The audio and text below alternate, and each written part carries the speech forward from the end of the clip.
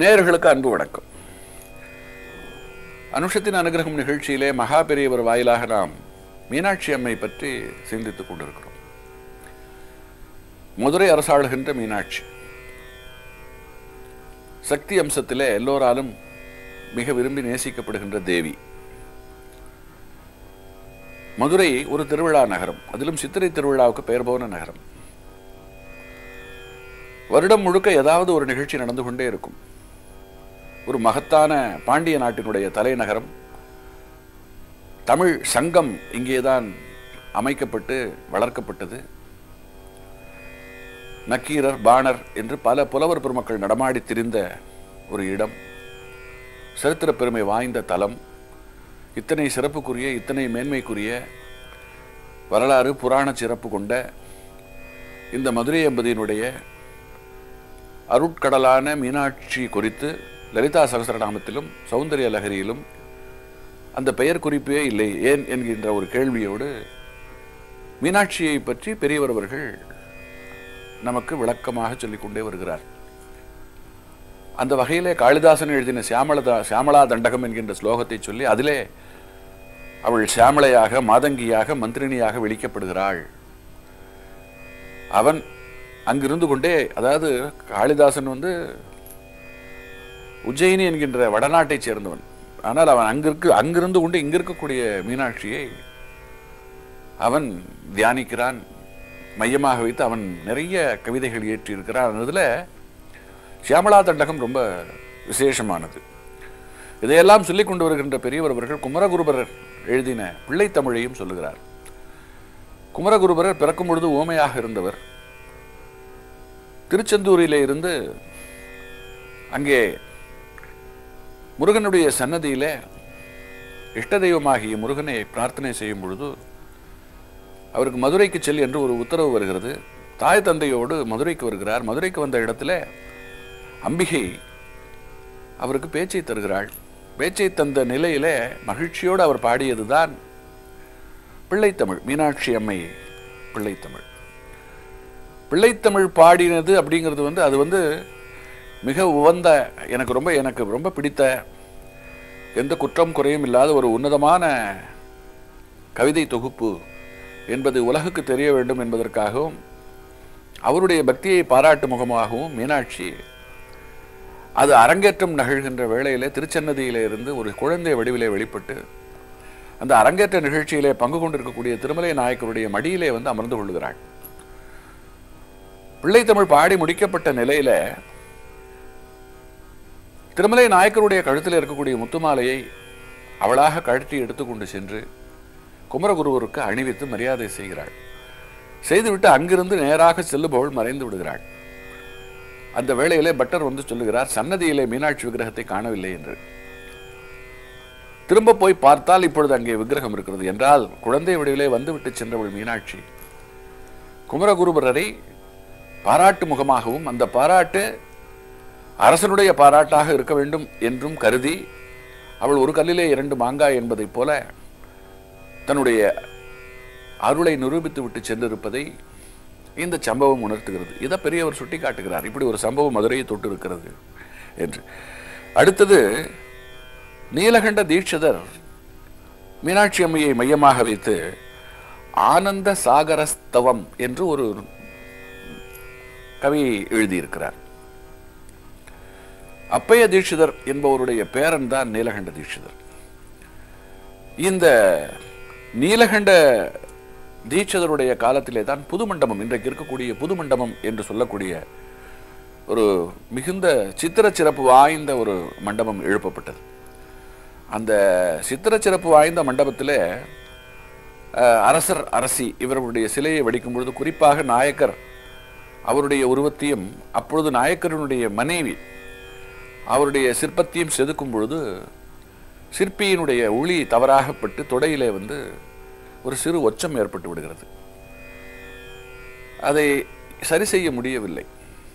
அப்பொழுது அங்கே வருகின்ற நீலகண்ட தீட்சிதர் அவர்கள் அதை பார்த்துவிட்டு, அதை சரி செய்யாதே, அது மிகச்சரியாக, அதாவது உன்னுடைய ஒளி தவறாகப்பட்டு அவ்வாறு ஆகவில்லை, இது கூட ஒரு விதமான அனிச்சையான சரியான செயல்தான். ஏனென்று சொன்னால் சாமுத்திரிகா லட்சணப்படி இப்படிப்பட்டவர்களுக்கு அந்த தொடையில அந்த இடத்துல ஒரு மச்சம் இருக்க வேண்டும். ஆகையினால இங்கே உன்னையும் அறியாமல் நீ சரியாகத்தான் செய்திருக்கிறாய், ஆகையினால இதை அப்படியே விட்டுவிடு என்று சொல்லுகிறார். மறுநாள் அரசன் வந்து பார்த்து விட்டு கேட்கிறான், இது என்ன, இந்த இடத்துல ஒரு ஒச்சம் இருக்கிறதே, எப்படி இப்படி இருக்கலாம் என்று கேட்கும் பொழுது அந்த சிற்பி சொல்லுகிறார், நீலகண்ட தீட்சிதர் அவர்கள்தான் அங்கே ஒரு மச்சம் உண்டு, ஆகையினால் அதை அப்படியே விட்டுவிடு என்று சொன்னார் என்று சொன்ன உடனே திடுக்கிடுகிறார். ஏனென்று சொன்னால் தொடையிலே அங்கே இருக்கக்கூடிய மச்சம் என்பது ஒரு ரகசியமாக எல்லோரும் பார்க்கக்கூடியதல்ல. ஆனால் அரசியனுடைய மச்சம் அரசனுக்கு எப்படி தெரியாமல் இருக்கும்? இங்கே அரசருக்கு இப்போ என்ன கேள்வி என்று சொன்னால், தனக்கு மட்டுமே தெரிந்த இந்த ஒரு விஷயம் எப்படி தீட்சிதருக்கு தெரிந்தது?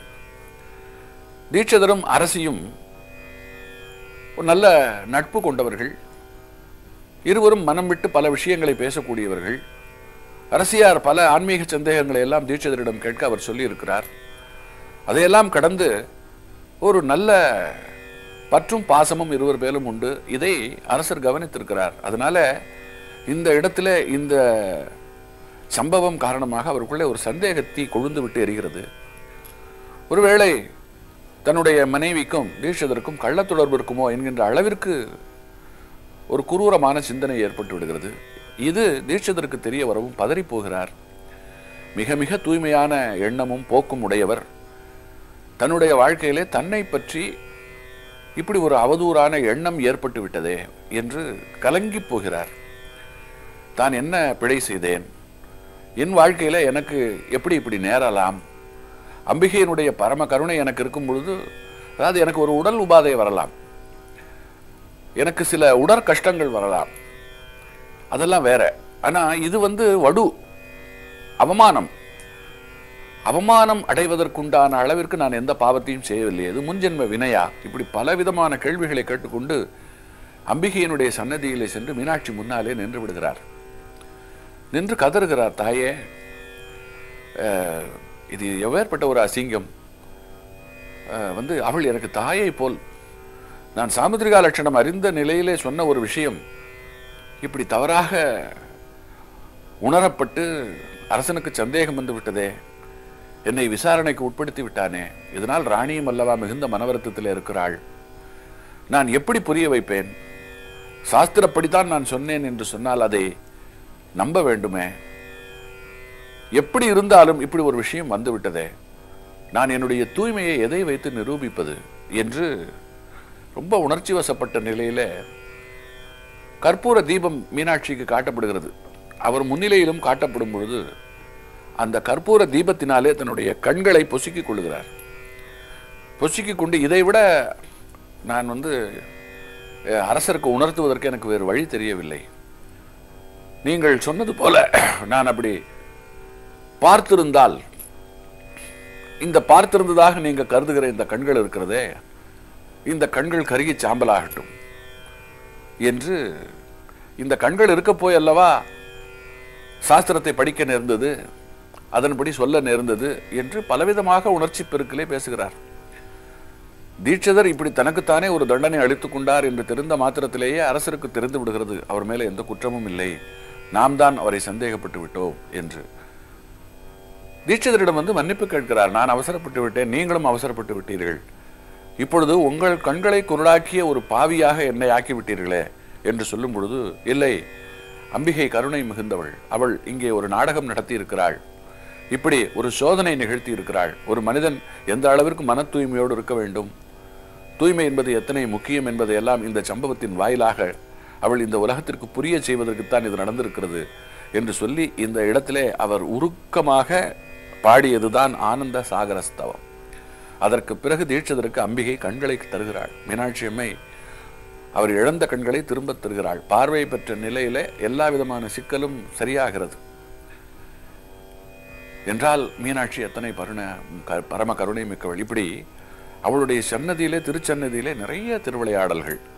இப்படிப்பட்ட திருவிளையாடல்களை புரிந்தவளுடைய பெயரை ஏன் லலிதா சகஸ்ரநாமத்திலும் ஏன் சௌந்தரிய லஹரியிலேயும் குறிப்பிடப்படவில்லை என்று ஒரு கேள்வி. ஏன் இதற்கு விடை நாளை.